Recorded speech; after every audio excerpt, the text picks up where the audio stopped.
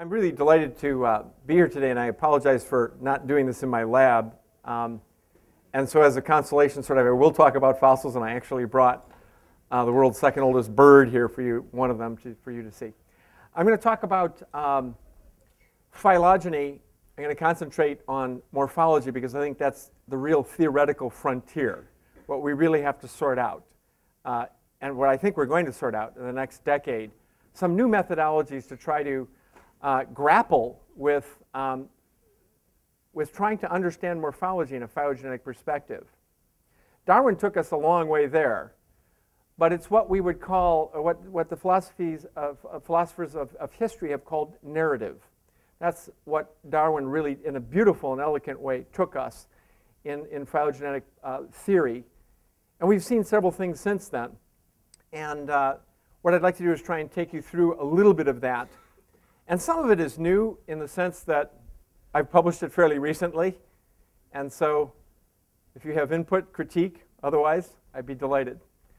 For a long time, phylogenetic trees were the restricted domain of bearded professors arguing about the significance of the porpoise's left thumb or whatever. With the advent of molecular data and the growth of computing power, scientists have become very interested in them once again.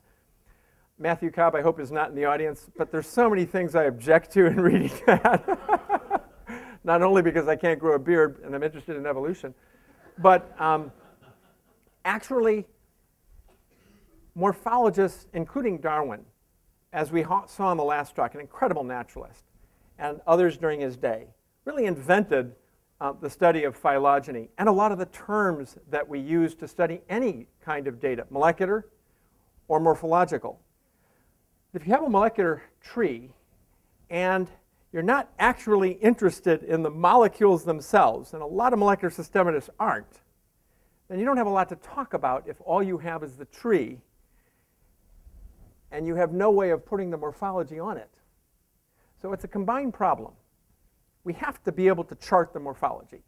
As it turns out, when we work on molecules, when we work on morphology, we often find a consilience, an amazing consilience.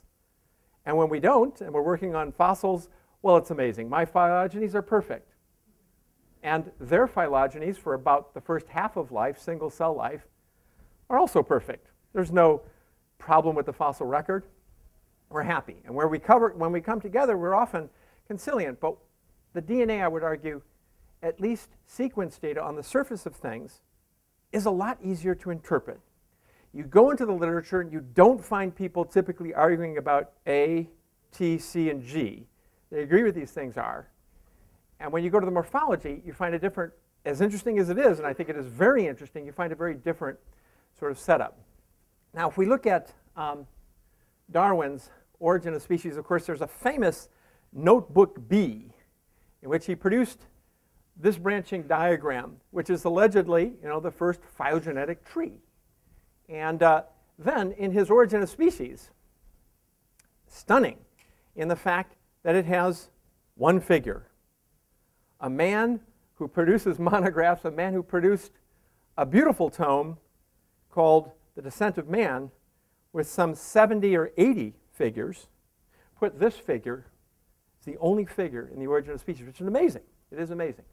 Now, it also is one of the first phylogenetic trees that we have, and it's really a great example. Now, people did branching diagrams before. They just weren't interpreted as phylogenetic trees. There were diagrams for the natural system, and in fact, in some cases, they were diagrams of the force of God or some external power forcing things along different branches, because Darwin, of course, was not the first evolutionist. There were trees, actually literally trees, that followed, the most famous being Haeckel. Here's a couple from Haeckel's in the 1860s. And we would largely agree that for much of life, a divergent tree is a good metaphor. When we look at the largest scale of life, however, and you go down to the base, lateral gene transfer complicates things, perhaps frequently, so that a diametric, a bifurcating, a directional bifurcating tree is not the only model. In fact, for the base of life, it may not be the best model for what's actually going on. Now, tree thinking is a term that the philosopher of history, Robert O'Hara, has used for what Darwin was trying to instill. He talked about trees. He talked about the tree of life with capital letters as a metaphor. And tree thinking is something that actually, for whatever reason, and there's been a lot of discussion as to why, doesn't come as natural to us as ladder thinking, scale of life, scale of being thinking. A tree is actually a complicated structure. It's branching and it arborizes. It's easier to think in terms of a ladder. It's also easier to think in static terms about the evolution of X than the evolution of X from Y. But it's really important to think in terms of transformation when we talk about evolution, because that's really what evolution is. It's a transformation from one state to another. So many examples would suffice. Why flamingos are pink is an example brought up in the case of some of these papers. You know, is that the real question, or is when you look slightly broader and you see that there's some whitish flamingos, is it that they were once pink and they're now white, or they were white and they're now pink? How many birds outside? Is that a primitive color? Is it a derived color? The question begs a comparative setup to be able to answer. Now, so recently, and I am really impressed by this, the last 10 years or so, the philosophy of history has been applied to the early part of phylogenetic thinking in evolutionary biology rather than philosophy of science, because much of what we're trying to do is very analogous to trying to chart the history of life.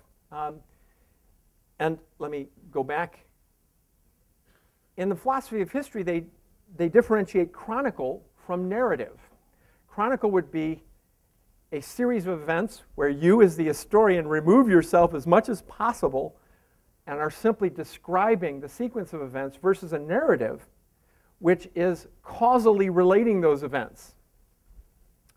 And those things were not so easily differentiated for much of the 19th century.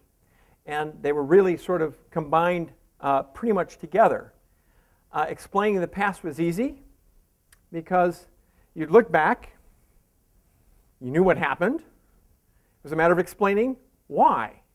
And there were a lot of what-if proposals during the 19th century. But how would that be testable? How would it be scientific? This was not clear.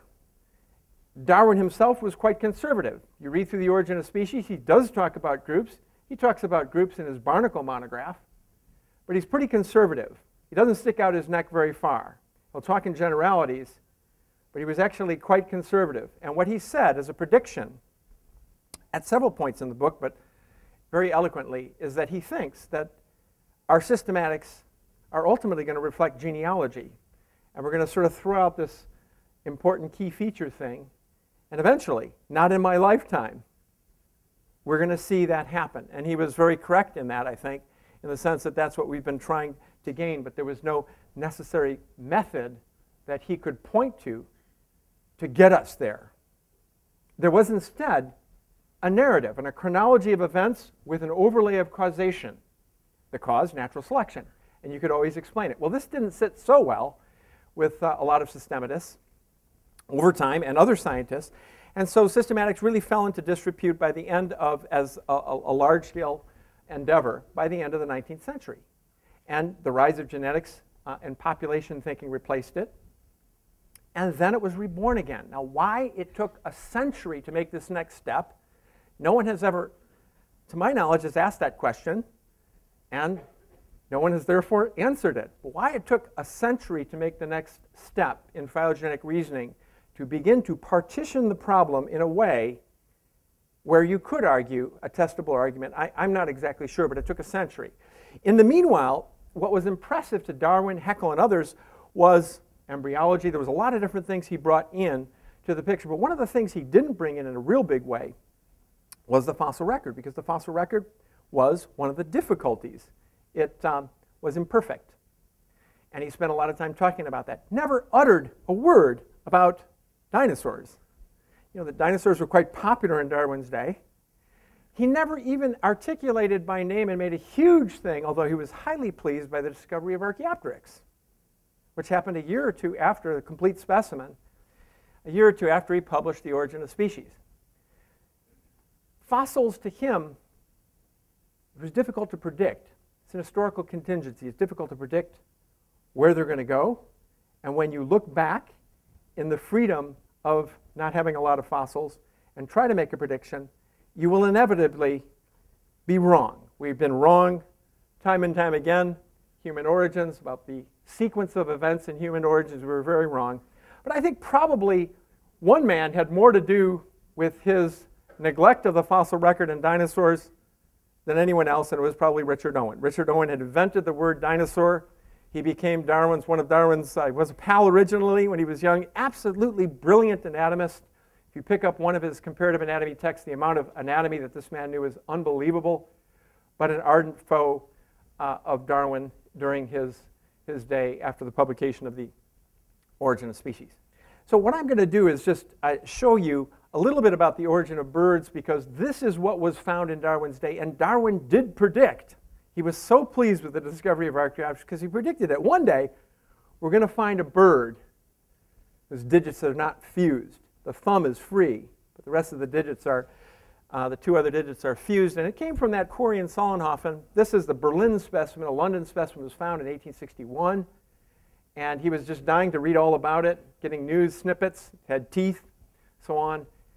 He didn't make much of it, though.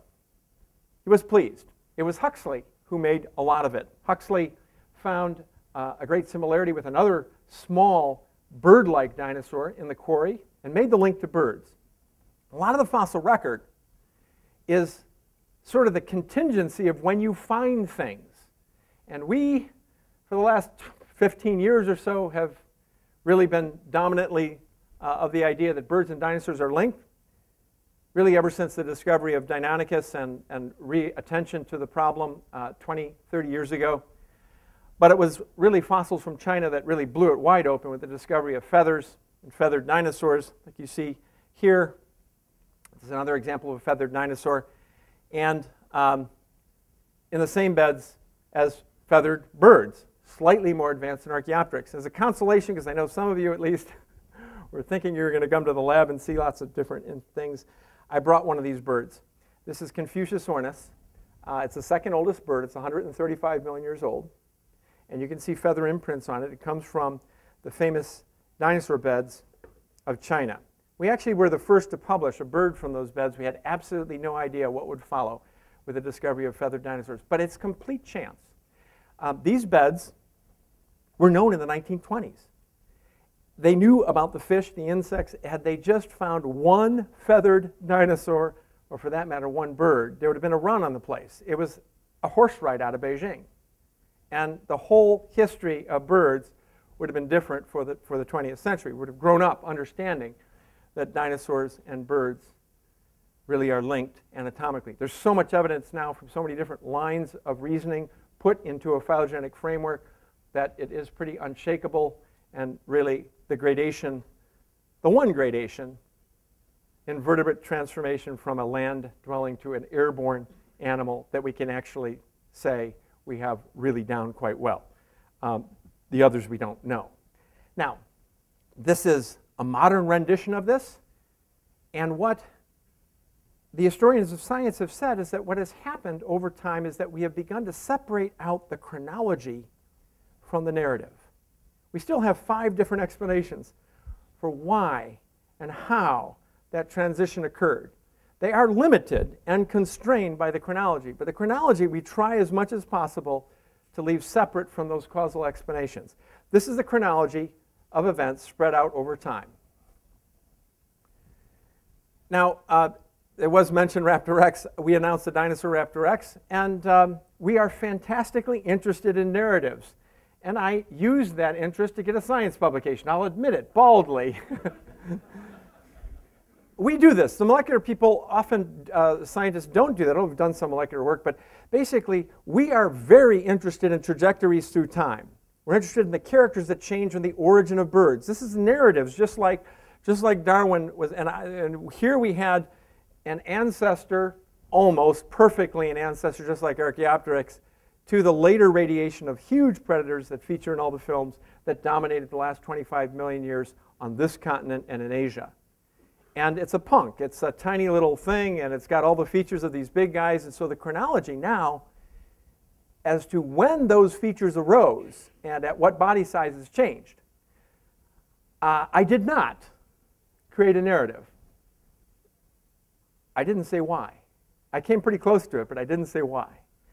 But I know that that's why the paper got accepted, because it was the explanation in our mind of the origin of what happened later that drew so much attention to this little Raptor Rex. It was the Tyrannosaur, and we know what happened in Tyrannosaur evolution. Was it related to the small arms, the lanky legs, the big head that we see at 8, 9 feet? I can't say, and I wouldn't say, and I didn't say. But I know that's on the minds of people reading the paper. It's narrative that we're really interested in when we look at evolution even today. But we have to break down the chronology and separate it apart. This is the chronology. When events happened, when the anatomy happened. Now, this is the story that I'm going to spend a little bit of the rest of the time trying to build. Published in Cladistics recently. I haven't been mauled over by the philosophers of science for stepping a little bit out of the field. But really, there's very little philosophy of phylogeny, what we used to do and what we do now. In fact, the literature is extremely thin. You have people talking about evolutionists, but almost nobody talking about phylogeny. You know, there's only 1 or 2 papers written about what we actually do in phylogeny from the moment we walk up to our desk and start scoring things, be they molecules or characters, how we actually go about doing that. What assumptions we make.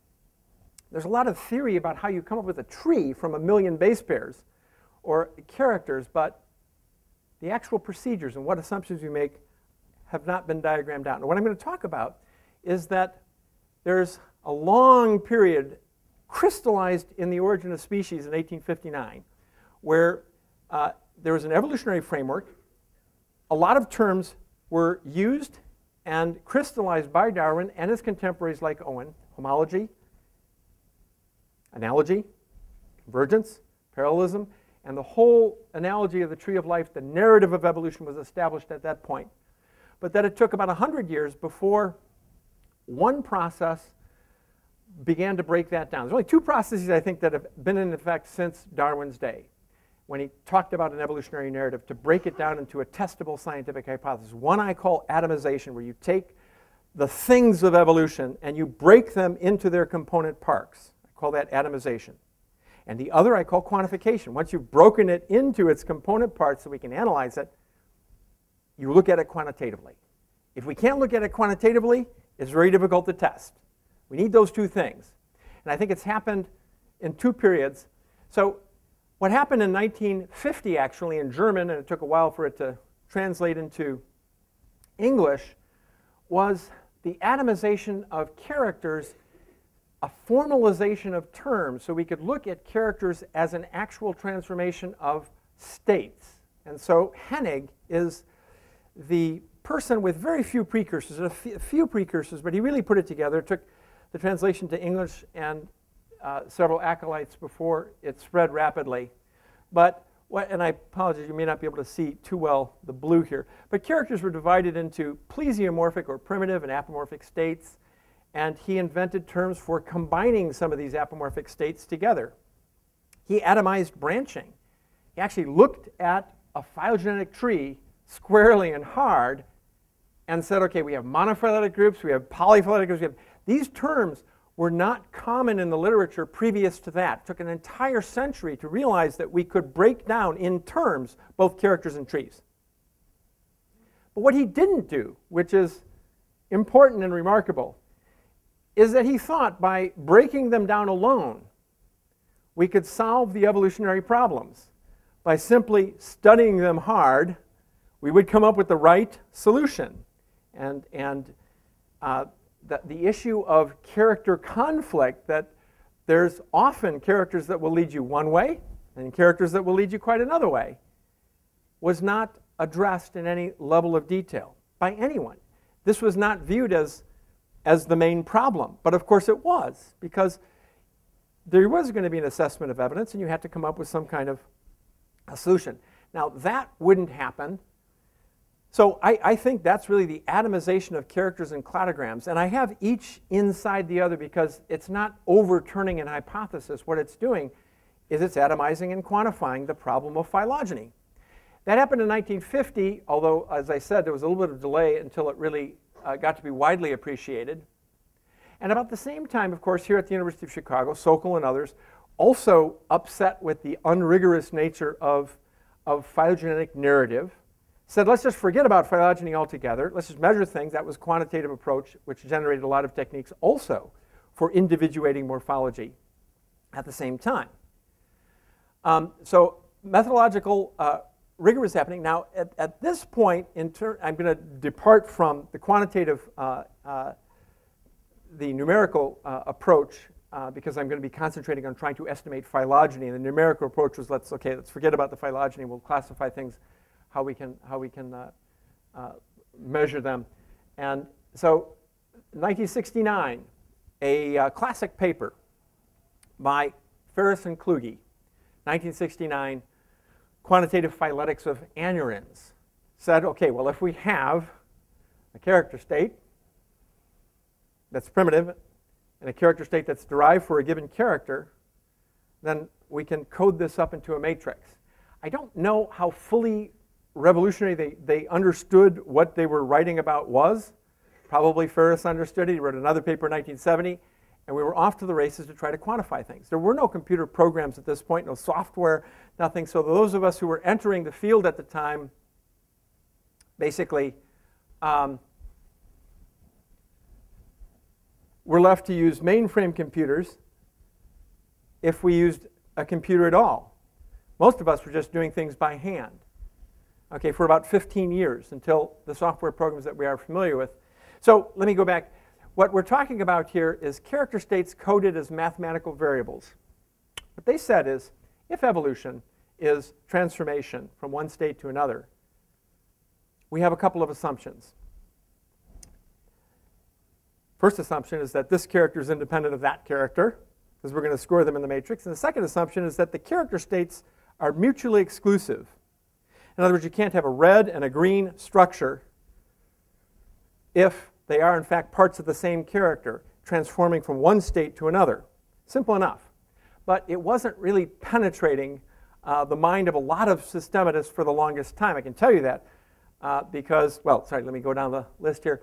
An index of character consistency was then possible. Now, this is parsimony. Okay, it was a very simple index of looking at the distribution of characters and working out the simplest solution on a branching diagram. And these are the two assumptions about character, and then rapidly a series of methods for combining results and ambiguous results and all sorts of other things, a posteriori methods for examining what is happening on your tree, your resultant tree from the data, emerged in the years that follow. Now, that is the state that we have been in ever since. And we have dozens of methods now and dozens of optimality criteria. Not dozens, half a dozen optimality criteria, statistical ways of approaching molecular data and approaching morphologic data. And we have lots of things that would fall into the category of what has been called data exploration. There are ways to manipulate data in the output of a tree. And I think that where we are with morphology is in a very tough spot now. And I'm going to try and describe where I think the field is going. But first, I want to describe what it's like to work with morphology. I showed you already an origin of the birds sort of phylogeny. That's one kind of analysis that we do. I call it a lineage type of analysis. To do a lineage analysis, you have to break down these big side groups into either exemplars or subsume them into higher order groups. When you do that, then the resulting morphology that you're looking at, it can be hundreds of characters, really tell you about the origin of a group or tell you about the direction through phylogeny. With molecules, we tend not to do that because you sample at the individual level. You can take an exemplar if you want, but generally we sample at the individual level. And seeing a higher order relationship is not typically what you do, or you could combine them, but this is not, because we're not usually looking at the relationships, we're not looking at the change of the molecule along the stem here, we just do the whole thing, including perhaps all of life at the genomic level. This is not something that we would do with phylogeny, because with morphology, because a lot of times the morphology becomes rather meaningless as you move out. That's one kind of analysis that we do. Another kind is a basal radiation. We subsume these groups down. Another one might be a monophyletic group, and so on. And what we have in the systematic literature are all these analyses, literally hundreds of analyses, that partially overlap. And we have a very difficult time comparing them, or actually even finding the data that is relevant in these various phylogenies. It's looking at phylogeny like this. It's a fractal thing for morphologists. We can pull out, we can go back down in, we can subsume a group, we can look at a lineage, but in the end, we end up with these analyses that are very difficult to compare. I never thought we'd quite be in this situation right now. The only way to get a larger scale phylogeny is to give up on the comparisons of the actual data level and create a supertree, which is some sort of patchwork combination, but not really a comparison at the data level to bring things together. Very difficult, much easier to do in a genome analysis across, or a particular or concatenated series of genes across a much larger phylogeny. And this problem has been known for a long time, about 20 years or so. It's been called the bête noire in 1990. We've replaced the old evolutionary systematics with a new black box, which is the matrix. And attached to every phylogeny, including the Raptor X paper, is yet another matrix. How it relates to the previous matrices is not clear. Sometimes you'll have general statements about what you included or not. Sometimes you'll talk about the last analysis that you yourself generated. But how it relates to anything else in a global sense, in a mathematical or quantitative sense, is unknown. And when you go and actually search the data, what a big problem it is. You have to get out the papers and do it by hand. And I think that's really the situation where we're in now. We're searching. It's almost as though we're at a point like we were, to my opinion, where we're at a point where we were in the 19th century, where we had exhausted our use of narrative, and we're searching for a methodology. It just doesn't do any good when you can produce a new matrix and a new matrix and have a very difficult time understanding exactly why you're getting a difference from a previous matrix without any way of actually comparing. So I think what we're going to do in the next 10 years is search for ways. Morphology is very important. It's important for plotting onto diagrams, even if all you're doing is plotting the morphology onto a molecular diagram. But of course, for much of the fossil record, including the part I work on, that's all we have. And so it's important to try to figure out new methods for moving ahead. And there's differences between these phylogenies. In the case of molecular taxa, also have molecular analyses have some of these, but terminal taxa, the ancestral condition, the algorithms and assumptions, those are the easy ones to sort of compare. These are the harder ones: character coding, character selection, character state scores. And so there's really two problems, two main problems. Characters, what are they? And can we come to some agreement over what they are and somehow reduce the mayhem at the data level that exists in morphology? Because if not, then we have a real issue. And then somehow we have to grapple with comparative analysis of data in a better way than we're doing now. We can't be doing it by hand. There's already hundreds and thousands of characters among bird-like dinosaurs, for example. We have to be able to do it so that the computer can recognize the same character from analysis to analysis. That's where we're going. We have to be going in that direction. Okay, and so first I went into the literature to figure out what a character was. And you probably can't read that. You don't need to read it. There was no agreement on what a character was. In fact, still alive in the literature today is the idea that a character and a character state are really the same thing. Really, character states are just present absent conditions, and there's no such thing as a character. And some people would say, no. There is such a thing as a character. It's a variable, and the states are mutually exclusive optional states of that character, which is what I believe. And there's no agreement on coding. The number of methods for coding characters is very multiplied. And so after studying the literature and studying what people create as characters, I found that these are still the only two precepts that we never took Kluge and Ferris at face value. These, I think, are the only two precepts that we operate with. That the characters, that we can weight them in different ways, we can do, but our main assumption is that when you have a character, it's going to operate independently from other characters. It's one assumption, that the mutually exclusive states are the conditions of those characters. What I found was that all the language, the rich text that make up characters, are divisible into four components, only one of which had been named, the character states. And so this is a typical line of data from morphology, from a morphological matrix where you'd be scoring taxa. I'm calling this part the character. We didn't actually decide this in the literature, believe it or not. Some people would refer to this whole thing as the character. I'm calling this the statement. I'm calling this whole thing the character statement. So here's something that reads a bone, a process, its length, shorter and longer than something else. I'm calling the whole thing a character statement. There's a character. There's variable conditions. They're testable. You can go in and measure them and decide whether they're present or not. And I've only found two types of characters. So one I've called neomorphic, in which something appears or disappears. And you don't see it, or you see it. And there's no precursor condition that you can really ally with it. And the other is an actual transformation, a change form, where something is blue, and then it's red, it's long, and then short. There's a gray zone in between. But basically, those are the two kinds of, and I think there's things that we point at. I call them locators. And there's general locators to get us to the specific locators. But eventually, you're going to get down to the very specific thing that you're pointing at, and that's the primary locator. And if it's a transformational character, you may not have stated the variable, but all you've done by not stating the variable is added work to the person who's looking at the character.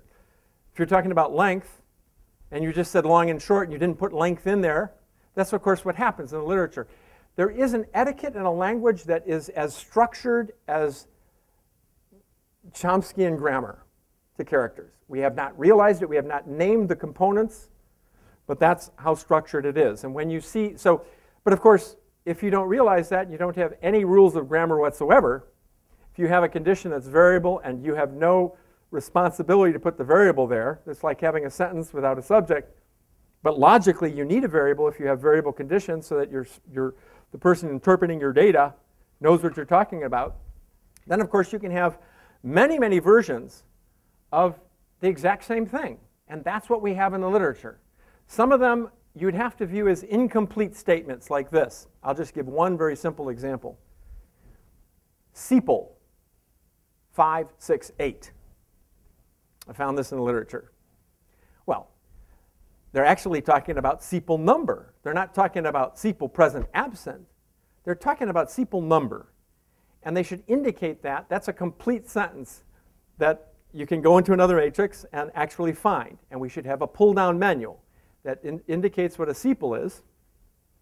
And then if you want to put a variable condition that is a mutually exclusive condition, because you can't have 5 and 6 and 8 at the same time, that's reasonable, then you construct your character that way, and the computer can recognize it.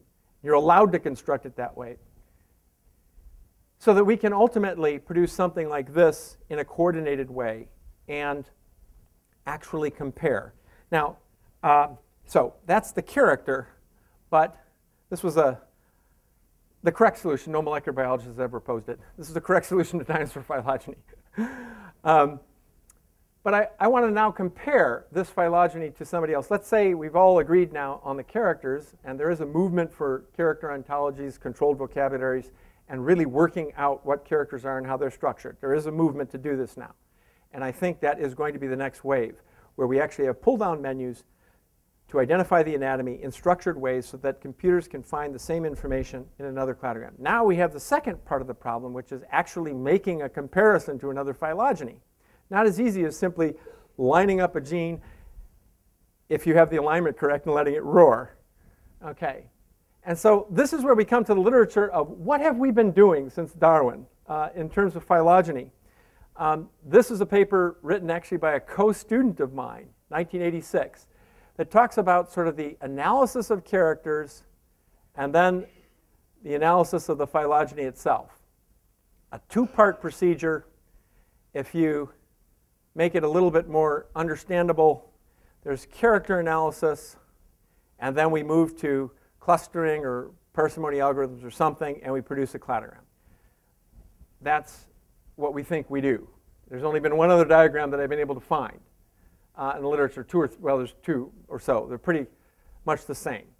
Now, I sort of think that this is what we're going to be doing in the next decade.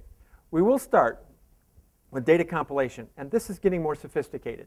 So we are using images, we're using video, we're using all sorts of things attached to cells in the matrix, which is going to help identify things, and I believe we're going to be using controlled vocabularies and pull-down menus to construct this data. Then we're going to go to phylogenetic computation, but we may do something else as well. We can go to phylogenetic computation and then go to the standard tree-focused output. But the next phase is going to be interested in data-focused output. So I think we're going to be interested in what the data are saying and how the data compare to other phylogenies. Right now, we don't do that except occasionally by hand. I don't like this person's character. I don't like that character. We have no indices, no ways of quantitatively comparing cladograms. Why?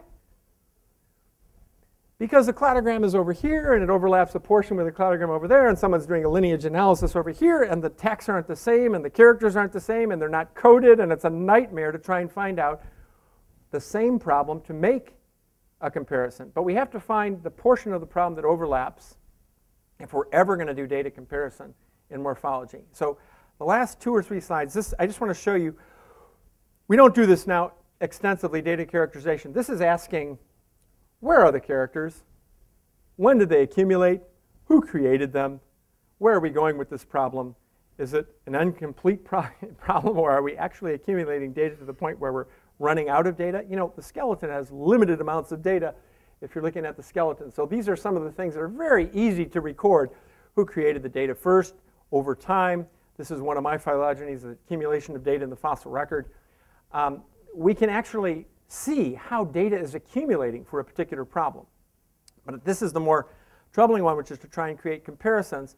And so for that, you ultimately need to take 2 hypotheses that may have different taxa, they may have overlapping taxa, they may have comparable taxa. And you have to find the core problem that is the same. This at least is the theoretical approach that I've taken and described. You have to find the core problem that's the same, otherwise you can't make a comparison.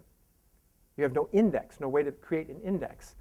And so if somebody has studied a particular group and incorporated 50 taxa on the outside, you have to remove those 50 taxa and look at the relevant data in the part of the problem that overlaps. And I describe procedures how to do that.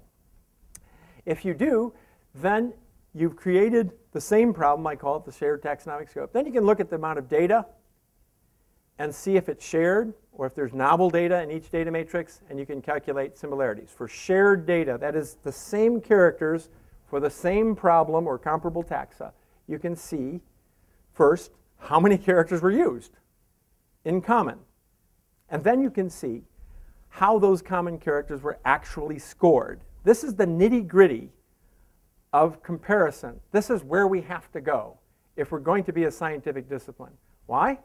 Because if we cannot tell another scientist why our phylogeny differs from yours, we are replicating the problem that we had with phylogeny in the 19th century. We may have created phylogeny, we may have created the verbiage and the whole discipline of phylogeny that the molecularists are running away with, but we ourselves have to become rigorous again in making these comparisons. Otherwise, we will fall prey to the critique that is out there right now, which is that it's arbitrary and we cannot make these comparisons. So I've done is set up a series of indices to do that. I take Tyrannosaurus as an example. I'm going through some examples.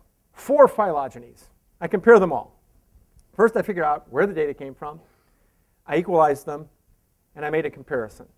So above here is how much character similarity there is, and in the characters that actually are similar, how similar are they scored? I had to create a whole new terminology because such does not exist. We have a 0 versus a 1, a 0 versus a question mark.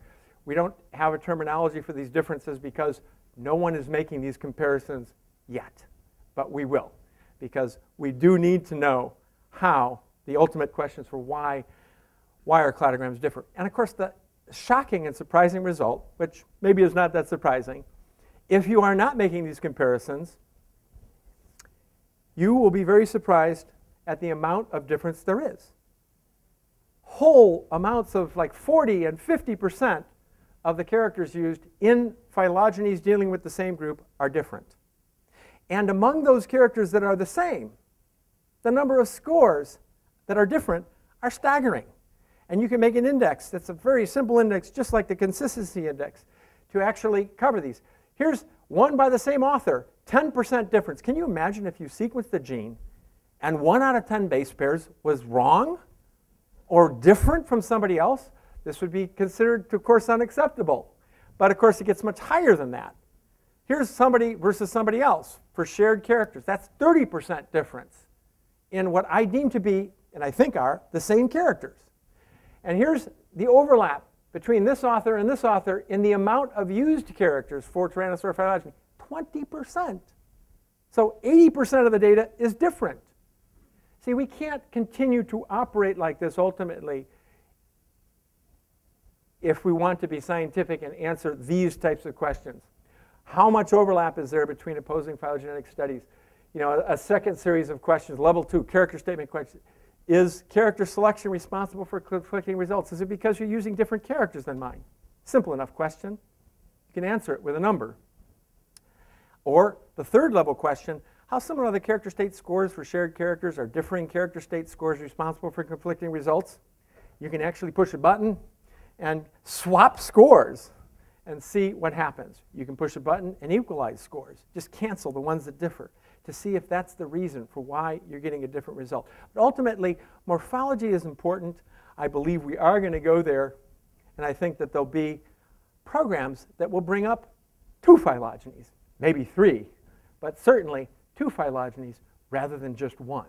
We have to go there. It is, I think, the next phase. And what is it that I just described to you? Atomization of characters into their parts, quantification of comparison. Same 2 things that have been happening for the last century and a half. It's painful, but somebody needs to do the programming. Finally, I just want to say that through one compensatory dinosaur image in there, that it was talked about a little bit by the last speaker, but I'll leave you with this last thought for those that are teachers and those that are students, that it is an important thing, but often forgotten, that Darwin was a mediocre student. Bad student. You know, his father considered him a failure, as fathers often do. He went to study, didn't like medicine, didn't like dissection, thought geology was boring, would never read a geology book. Then he went to study, you know, to become a priest in the church. Found that to be horrible, thought it was a complete waste of time. As the last speaker pointed out, he was in his 20s when he lucked into the beagle thing. He was natural, he was curious, he was learning in out-of-school time, something that we have to bring to bear in the next decades here in the United States. So I just leave you with this, that genius can be born at any point out of mediocrity. And that should be really something that you should tell your students. I'm sure the opposite is true too. You can be a stellar student and be a mediocre scholar. But don't fail to mention that at any point in time, you can pick up the reins and do something creative. Thank you very much.